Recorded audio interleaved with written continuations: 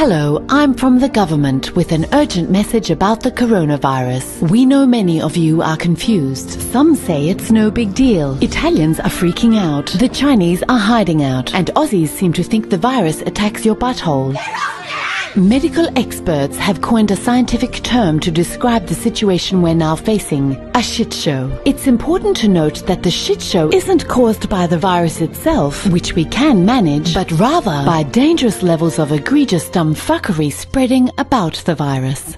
Through forensic analysis, experts have traced the path of the dumb fuckery back to this malignant shit funnel, who said he's not worried about corona since it's no worse than the flu. One of the symptoms of dumb fuckery includes not understanding simple math, leading many to laugh off this virus for only having a death rate of about 2%. Since experts say the US alone could have 96 million cases, 2% of that comes to approximately a lot of fucking dead people. Of course, the death rate is much higher among older people. This has been largely dismissed due to another symptom of dumb fuckery, not caring about the elderly, or as experts call it, being an asshole. If left unchecked, this shit show can drastically worsen the impact of coronavirus by overwhelming a country's healthcare services. For example, the US only has 1 million hospital beds. Oh, and face masks will probably run out too. So as doctors and nurses get infected, there could also be a shortage of them. When you combine all that with a government that has no regard for science, a vastly uninsured workforce without sick leave, and millions of guns, you get what experts call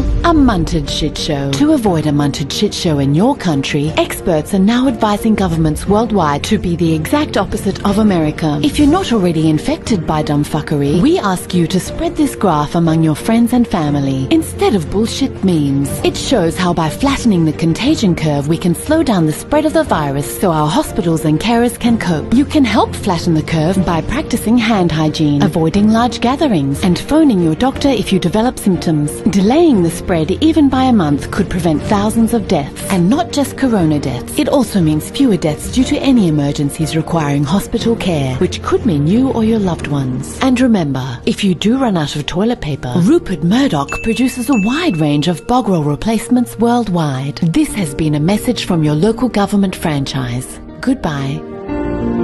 Authorized by the Department for Responding to Global Emergencies when they threaten the stock